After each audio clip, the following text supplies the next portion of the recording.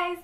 So today I'm going to do a book review. The book I'm going to review is called The Rithmatist, and it's by Brandon Sanderson.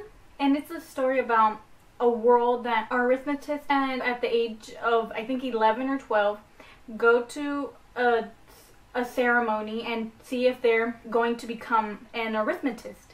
And an arithmetist is when a person draws a shape and it could become this two-dimensional thing becomes real. And this story is about a boy named Joel who wants to become an arithmetist, but when he was young something happened and he couldn't go through the ceremony, and all of a sudden children that are arithmetists are disappearing, and the only thing that's left is some weird new chalk marks. And his favorite professor, who's an arithmetist called Professor Fitch, is on the job, and he's the only one that really cares and is nice to Joel. And during the summer, Joel becomes Professor Fitch's assistant, and one of his friends, Melody, joins in as well, and they start to discover what new drawings that they've seen. And how the chalk works is you have to know what the shape is like. You have to know what the shape has to do so it could work, because arithmetic professor, just to draw it out, he has to know what that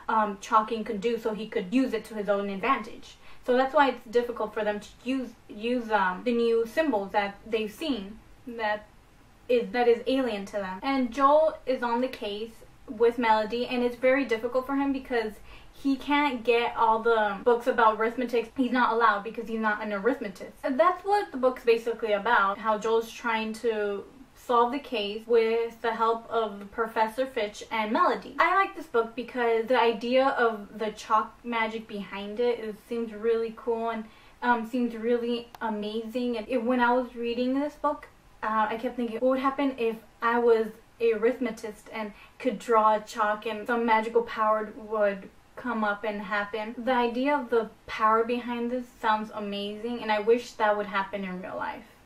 Kind of. Yeah, because right now the story sounds like really scary because people are using power for bad, but I still think that's really cool. So I would recommend you guys reading this book because it has magic, mystery, the storyline's really thought out, and the idea of the arithmetist, like chalking drawing behind it, it's also thought out. So it's not a thick book, as you can see, so it is a quick read. It has, including the questions that it has in the back, it had 373. There's a second one to this. It's gonna come out 2015, and I seriously can't wait for it. I'm waiting. I'm like, when?